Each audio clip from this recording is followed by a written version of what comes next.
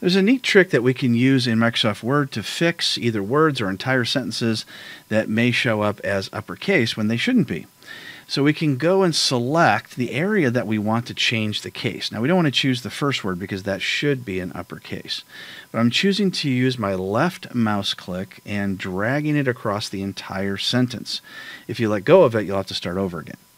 Now I'm going to go in the Home tab at the top, and I'm going to click on this little button here that says Change Case. It has an upper and lowercase a.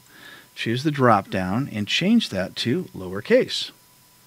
And look at that, every one of the words now is lowercase.